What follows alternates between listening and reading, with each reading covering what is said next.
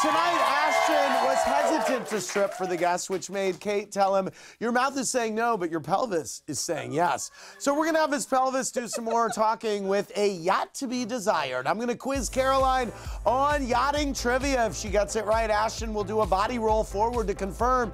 If she gets it wrong, he'll shake his moneymaker from side to side. So it's win-win. Understand, okay. Ashton? Win-win. Okay. As a captain, how many stripes does Lee have on his epaulets? 3 each. Okay.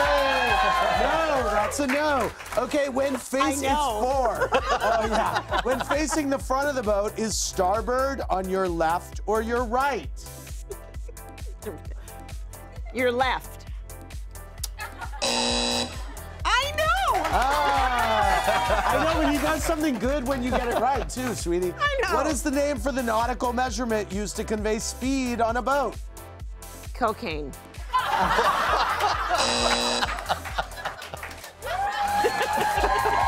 Okay, knots. Of course Do you it's do a not. lot of squats in your life? Yeah. Okay. If you're feeling seasick, is it better to be in your cabin or out on the deck? It in the dick. Out on the deck. It in the dick. Oh, yes.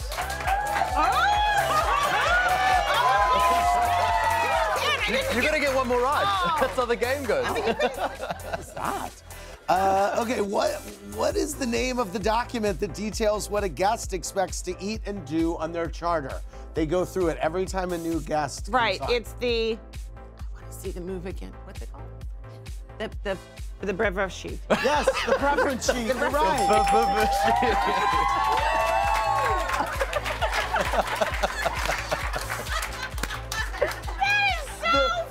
What is the sheet? I couldn't quite All listen right, to it. thanks for playing. Coming up more with